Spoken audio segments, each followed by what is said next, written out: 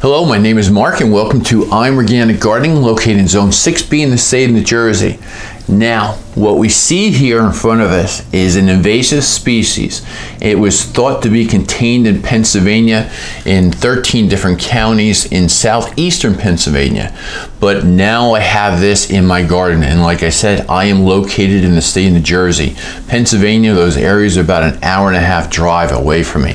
And what this is called the spotted lanternfly. Now, it's originally thought to go after trees because it actually has inside this area here, it has kind of like a spike that will actually go inside the tree bark and start sucking out the sap and other things. But now they're saying it's actually being reported that it's going after certain vegetable crops also too. Now, I want you to be aware of this so you can start setting out traps or making your own traps. Now, I'm just getting used to this right now. I will try to educate you more on what traps I'm going to build. There seems to be a lot of information online about this. Now, what's crazy about this, again, it was discovered in 2014, and they thought it was contained in 13 counties of southeastern Pennsylvania, but it is going out crazy here now in New Jersey. Maybe because of all the wind that we've had from storms that's pushing it over. It doesn't matter. It's here and it's here to stay. And then also too, let me show you something else also that you should look for.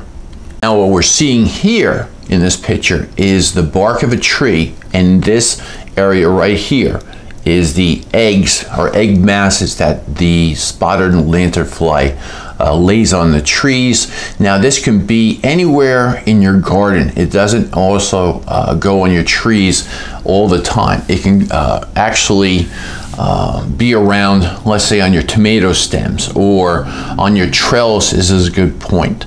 If you use any type of trellis that's stationary all the time, they will actually make this. And this egg mass can contain anywhere from 30 to 50 eggs, and is protected like a mud-like covering, giving them a gray color or kind of a cracked mortar look. The egg masses can be found and destroyed in late September to June. So now is a good time to start searching in your garden. It's not similar to a praying mantis like egg sac or something like that. As you notice, this is flat. Praying mantis is more a, let's say, a marshmallow or a large like acorn shape. It's round and circular, so you're not going to worry about this. But this is what you should look for now in September to June in your garden. Here's the actual one that I found. You can see here's a cobweb, another insect in it. Oh, I love my spiders in the garden. Now, if we flip this over to just a good looking thing, you can see the long legs on it, the spotted, I can't zoom in a little bit closer here, the spots on it, and also what you can identify it too is it has this beautiful red belly on it. I say beautiful, but it's not really, because we don't want this in the garden. Now, I'm going to say from total length here to here is a little bit under an inch, probably like 3/4 or so. Long legs, antennae, and again, something that you do not want in your garden. But the best thing is when we work with nature, nature is also helping us, because again, this was caught in a spider web and is no longer with us. Now, here's a much better picture I found online about the spotted lanternfly. Now, I did make a mistake what I just said also too. It's actually it's not the belly of this insect with the spotted lanternfly. You can see here that it's actually that red part is on the wings. So another good identification to see and to kind of look for in your garden. But again, look for those egg sacs now so you won't have a problem next year. Now is a perfect time to start looking for it. Now, I will go over traps you can make at home in another video, but also too, I want you to show you this now, because what it is, you can start looking for all these things in your garden, on your trellises that are permanent, your fruit crop trees like your apples and peaches, if you have them in your garden. Now's a good time to start removing those egg sacs. I will also list these two articles I found very easily online. One's from Vegetable Growers New, and there'll be in the description below a link to it. And the other one will be from this article too. It's called the Farm and Dairy Report. Now, this is awesome. They give you a lot of information, and we'll go over it again in another video. And let's see if I can find some spotted Lanterfine egg masses on my farm. And I'm going to be searching around. Also, another great gardening channel I enjoy watching is James Prigioni, and the gardening channel by James Prigioni. And if you can let him know about these spotted lanternfly masses that are maybe being growing on his trees, and help him identify them, because he has a beautiful orchard and he spent a lot of time getting all those fruit trees up to production.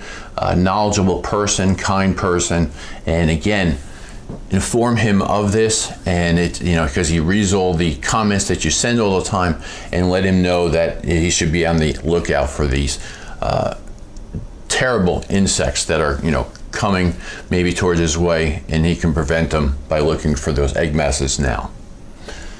Now, here's a very good diagram of the spotted lanternfly life cycle.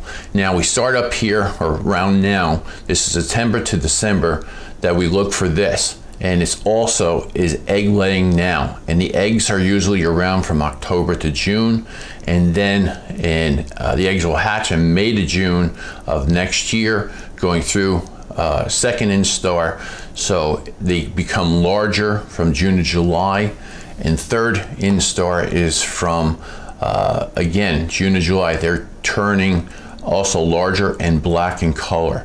Now, from June, or actually from July, September, they turn a reddish color, almost like a ladybug, but not any similar to a ladybug. It has more, it doesn't have that nice elongated head like a ladybug. It more looks like a squash bug, but it's red in color, and then turns to your, let's say, moth stage from July to December, and now it's an adult, and then it repeats that whole cycle again.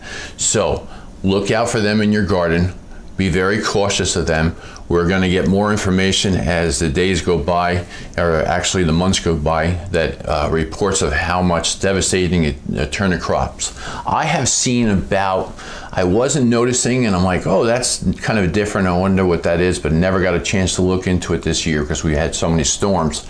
Now, I've seen a cluster of them on my back door on the molding, and I guess they were going there because some of the paint came off and it was wood.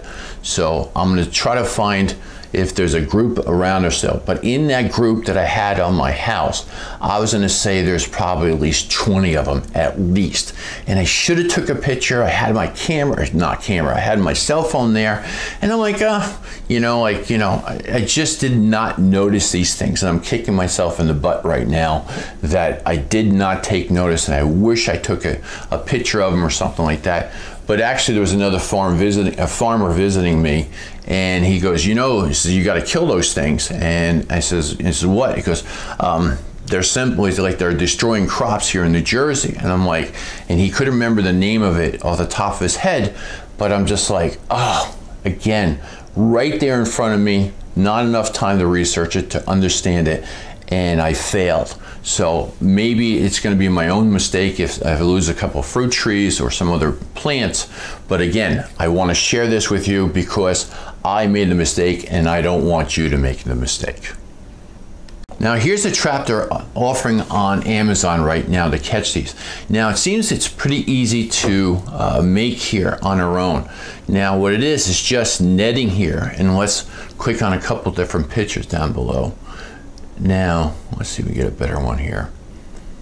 Okay, what it is, there's netting down below that we saw in this picture, and it's opened up with these two, let's say, plastic or metal bars, and it seems that they climb up the tree inside this netting like so, and then on the top of the netting is a plastic bag, and they just crawl up into that and just stay there. I guess they don't understand to go backwards or try to go out through another method. Now, there's no other insecticide in there or nothing else either. It seems very easy that we can make something, and that's what we'll be working on in the next, like, say, week or so.